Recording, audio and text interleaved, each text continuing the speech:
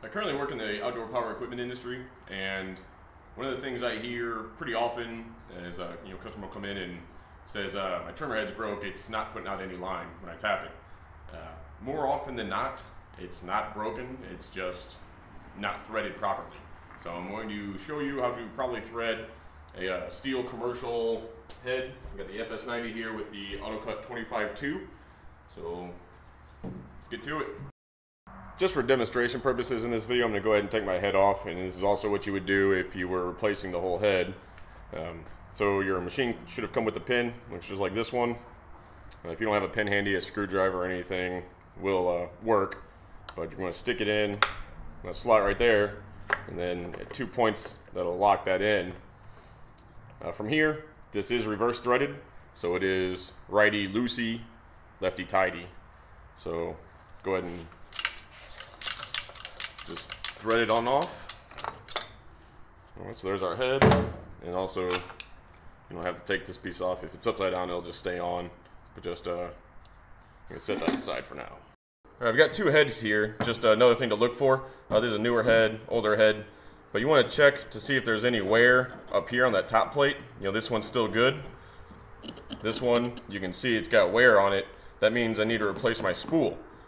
As you use your machine and bump the line out, the spool will wear down, and as it wears down, it'll eventually get to the point to where when you bump it, it'll start grinding away at the top plate, wearing it out, and if you keep going, it'll wear out these tabs on the head itself, and you'll just have to pick up a whole new head. So if you start seeing wear up here, go ahead and get a new spool, or else you'll end up having to get a new spool and top plate. I think the top plate's like 12 bucks, so I mean 12 bucks that you don't need to spend. Something to be aware of. I've got my head here. There's two tabs, one here and 180 degrees on the other side. So if they're older, you can get them out with your finger, but I went rock climbing this morning and my hands are pretty much destroyed. So I'm gonna grab a screwdriver and just press down on that tab. It'll pop out. Do the same on the other side. And that top plate come right off. Alright, so if you're out of line, you're not going to see that, but let me tabs. Also, that's why these eyelets are here, so you can put the line in there. That way, after you spool it, it's not going to bird's nest. But one thing to look for, you can take your head off. This will actually probably be seated down. If you look down in there, this spool has tabs on it, and the head has two tabs up off the back of it, one here, and the tabs on the spool actually rest underneath. There's a spring in there, so it'll come out. So here, I've got the tabs locked, and if you turn it, it'll pop right out. See the spring there? And you can see a little better. There's one of those tabs. The other one, a little dirt in there. And these are what go underneath when you go to reinstall it and lock it in place. Alright, also, when you're doing this, you don't want to lose these metal pieces. These eyelets can't get lost. I sell quite a few of those. Alright, so let me go ahead and unthread this guy. I'm not going to do this completely by the book. The book's going to show, stick a line in on one side, and then stick a line in on that side. That's not the way I do it. I find that to be kind of a pain in the butt. So I'm going to demonstrate the way I line my heads.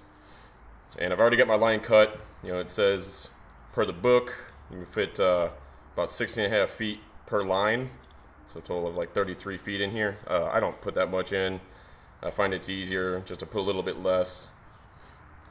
So I got mine right at about 12.5 feet. So the way I do it, you get your spool, your line, have them both in the same hand. What you're going to do is put them into those holes.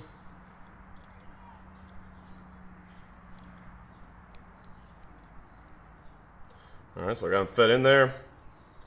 Alright, like we just said earlier, bring it back over on itself. Like that. Kind of pull it snug so it gets that nice crease in there. I stick my finger down in there and kind of press it in. And the way I do it, and the way I recommend other people do it is hold the two lines with whichever is your dominant hand. With your offhand, instead of wrapping or moving the line, I turn the spool with my left. So I'm actually just going to start doing this. And remember, don't put it in there too tight, or else it'll start welding itself together.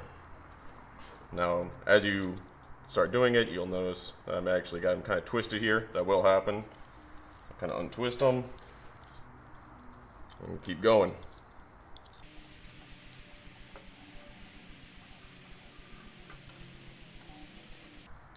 Alright, now, once you get to this point, what you're going to do is use those two eyelets, like I kind of said earlier. That's what they're here for.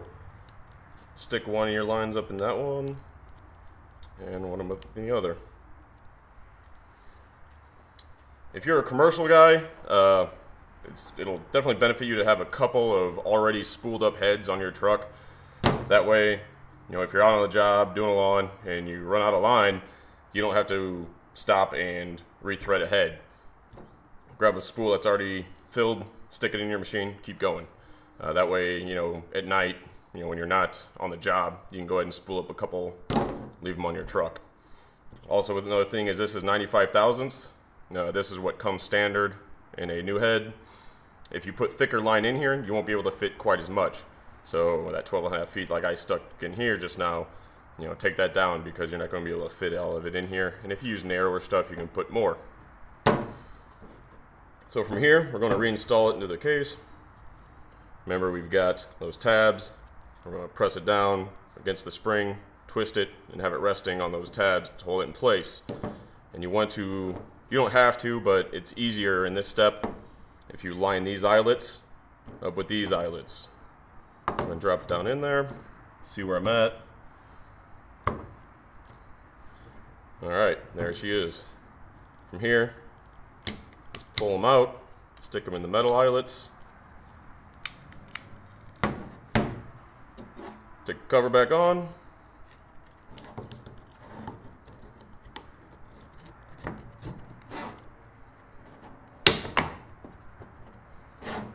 Notice the spool's still down because it's stuck under that spring. Those tabs are held in place. So if you just pull these out, it'll pop in and you're good to go. Reinstall the head upside down, kind of give you a better view of what you're working with. So remember this piece that came off earlier? Go ahead and toss that on there. If you did take it off, if not, don't worry about it. Alright, then we've got our head and our pin. So come in from the back side with the pin. Drop the head on her. Remember, it's reverse threaded, so we'll go to the left.